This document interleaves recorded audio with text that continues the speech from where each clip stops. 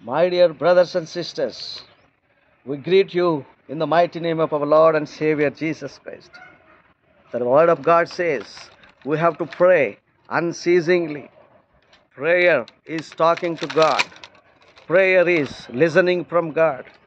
Reading of the Bible is listening from God. Prayer has four parts.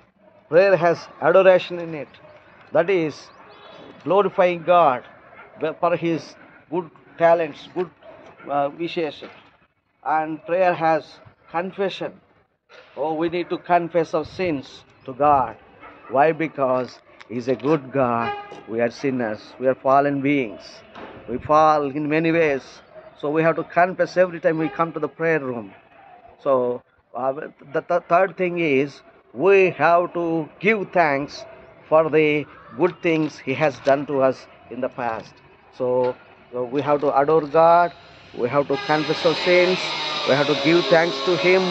And at last, in the prayer group, we have to ask our requests, which means you will make known your supplications. Pray unceasingly, adore God, confess your sins, and give thanks to the Lord for what He has done in the past. And now the time for your requests comes. We acronym this as ACTS: adoration, the confession, thanksgiving, and supplications.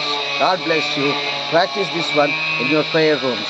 Practice this one in your prayer closets.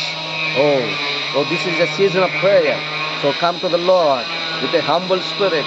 Come to the Lord with a joyful spirit. Come to the Lord with a thanksgiving spirit. In everything, be joyful, always and every time.